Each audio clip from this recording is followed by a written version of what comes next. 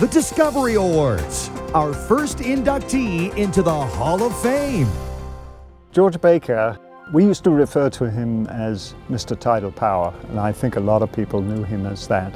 He was an engineer, but he had such an enormous interest in all aspects of the natural world as well as the engineered world, if you like.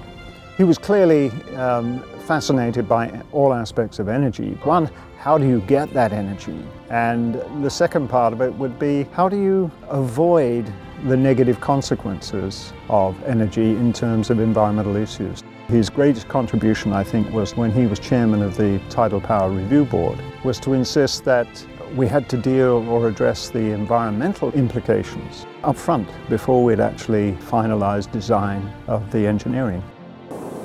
The starting point is that we could not build a large-scale tidal power development unless it offered overall benefits to society.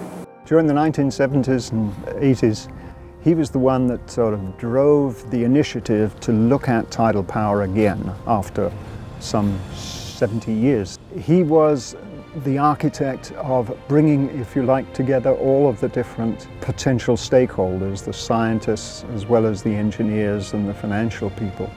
He's an iconic and extremely capable and intelligent person, one of the best I've known. Shortly before he died, he put some of his thoughts into a book form.